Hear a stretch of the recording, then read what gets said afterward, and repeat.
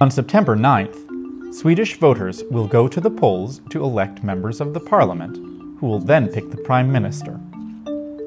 In that election, a far-right party with neo-Nazi origins has a shot at becoming the most powerful in the country. The crime rates, the rape rates are increasing in Sweden. And more people are feeling much more unsecure. I mean, 2 weeks ago we have 100 cars burning in Sweden, and people don't recognize their hometown, their country anymore.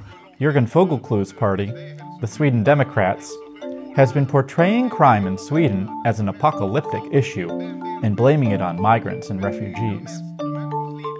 Their hardline stances have pressured candidates across the political spectrum to ratchet up anti-immigrant sentiment as well. Stina Holmberg, a researcher at the Swedish National Council for Crime Prevention, says crime has never been so important in an election. So the overall picture is that it's no strong increase in crimes in general, but an increase in shootings in segregated areas, in gang crimes. Otherwise, we are not actually certain whether there is a crime increase. Last month, more than 80 cars were arsoned in the space of a few hours in some heavily immigrant, low-income neighborhoods in Gothenburg. I was on my way home and I saw 7 or 8 cars burning. It actually felt like a war zone, seeing all the cars burning and seeing the tires exploding.